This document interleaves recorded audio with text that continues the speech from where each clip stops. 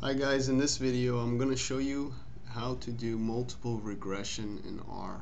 The data set we're going to be looking at I've imported already, and so we can take a quick look at it. I've labeled it FC. FC is going to stand for fuel consumption. So this data set is about fuel consumption here. Actually, this came from a larger data set. I trimmed it a bit by eliminating some of the features that we will not be considering. So as you can see here, we have 51 examples on 5 features. Okay, and here they are. So it's tax, driver's license, income, miles, fuel. So this is all about fuel consumption. Fuel is what we ultimately are interested in predicting or understanding, and fuel has been scaled to be to represent the fuel consumption per person in that state, in that example. So 690 means 690. You can roughly interpret this as 690 gallons consumed per year in this first example, which you'll see in a second that each of these examples are states in the United States. Okay, miles is miles of highway, specifically I believe federal highway in that particular example, so in that state. So this state has 94,000 roughly miles of highway. Income is the income per person in that state. Driver's license is, this has been scaled, so driver's license here can be roughly interpreted as the number of licensed drivers per 1,000 population. Okay, so basically you can interpret this as higher number means there's more licensed drivers in that state or in that example. And tax is, that has to do with the gas tax or the fuel tax, and that is charged per gallon. So we see that this is a gas tax rate, and so this can be interpreted as a percentage, I believe. Okay, so like 18%, right? You pay at the gas pump on top of the cost of the fuel itself. Alright, so this does, I didn't want to go too much detail into it, the data, but you see it's about fuel consumption, and we want to understand fuel consumption here. We want to understand how it varies as a function of the characteristics like tax, driver's license, drivers, income of residents, and the miles of highway available. So clearly our target here is fuel, and that will be our dependent variable or dependent feature, and here are our predictors, our independent features, variables. Okay, and so ultimately it'd be nice to understand this relationship as a function of these characteristics and be able to predict fuel consumption based on these characteristics. So if a state wants to change its tax rate, we can, from what we learn here in multiple regression, we'll be able to see what effect that might have on the fuel, of course taking into account the other features as well. Okay, and same goes for any of the other features. Okay, so what effect does higher income have on fuel consumption? What effect does more miles of highway have on fuel consumption? But we're taking them all together, we're going to not only be able to see perhaps their individual impacts, but much more clearly we're going to see their collective impact. All right, so that's the data. Let's take also a quick look at it this way. Let's look at the first 6 observations of the 51. We see that, you see one row here, one example. It represents a state. I think that will be Alabama, for example. That's the tax rate. That's the number of driver's license per 1,000 population. That's the per capita income. That's the miles of highway, and that's the fuel consumption. All this, by the way, was collected in year 2001. So we're using data collected in 2001. All right. So let's just clear this screen and take a look at some exploratory data analysis that we might want to consider before we jump in to try to apply multiple linear regression. All right, so first off, I would definitely consider making a scatterplot matrix first. So pairs function will do this for us. We've seen this before. And basically, at this point, since, by the way, all of our features were of the numeric type, or numbers, right? We have some integers here, but they're all numbers, right? So scatterplot matrix, you can individually name the variables like this that you're interested, but since we want all of them, you can just name the data frame. Hit enter, and we get this nice visual representation of our data. And we can look in the bottom row first and see how each of these guys, these independent features, relate to our target fuel.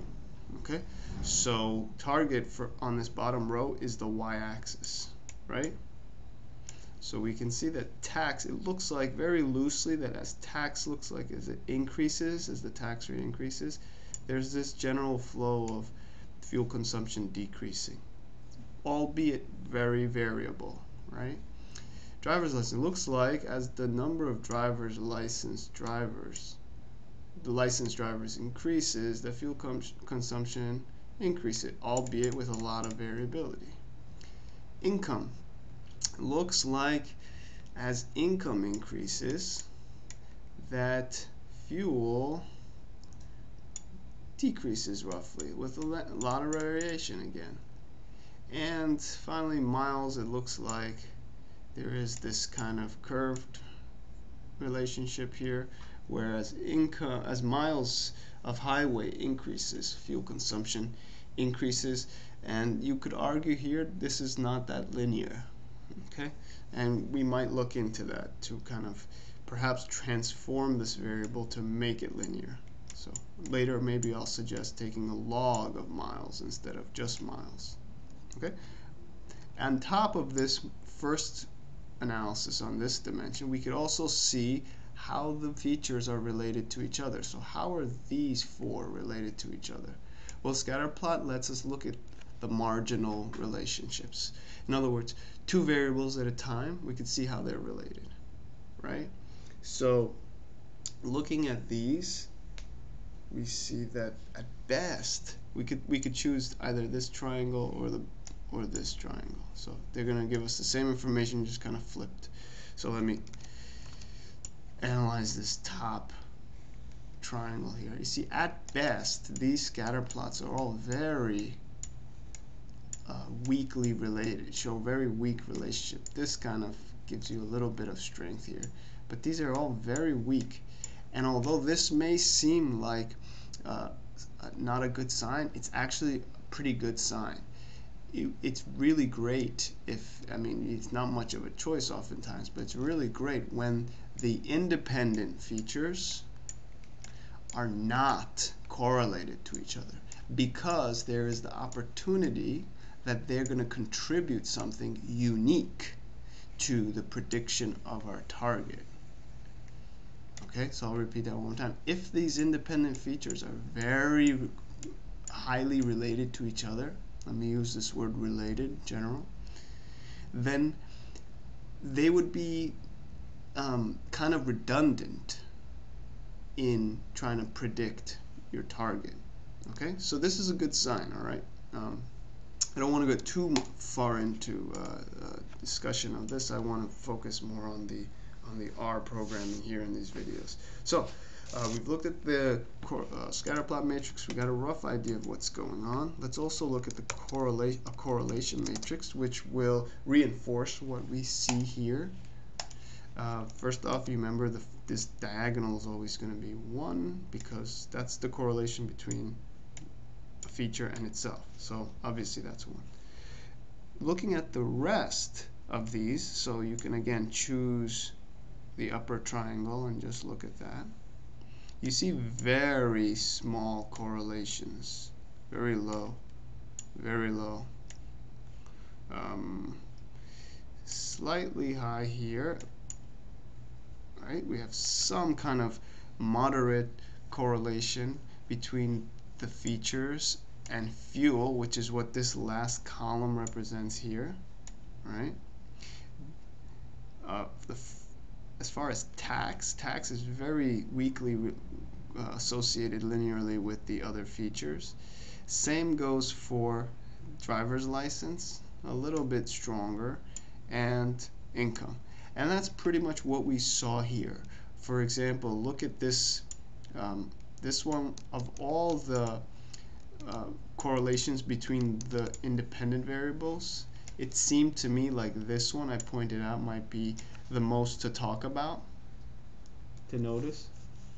And in this case, that was between driver's license and fuel. So that actually this column over here represents the correlation with the dependent features. So really we got to limit our discussion to these guys. You see, these are all very loosely correlated to each other, right? And so the correlation matrix reinforces what we saw in our scatterplot matrix.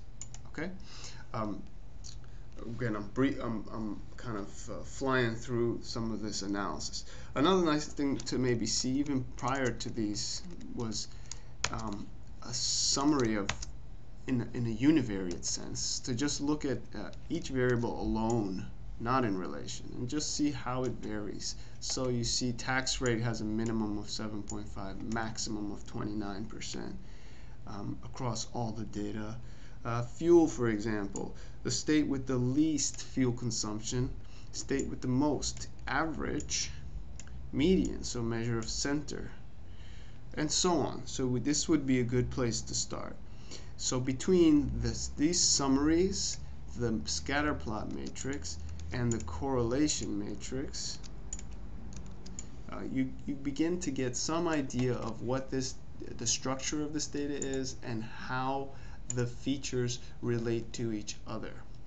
Okay, once this phase is complete and you have a good idea for how what to expect as far as predicting fuel.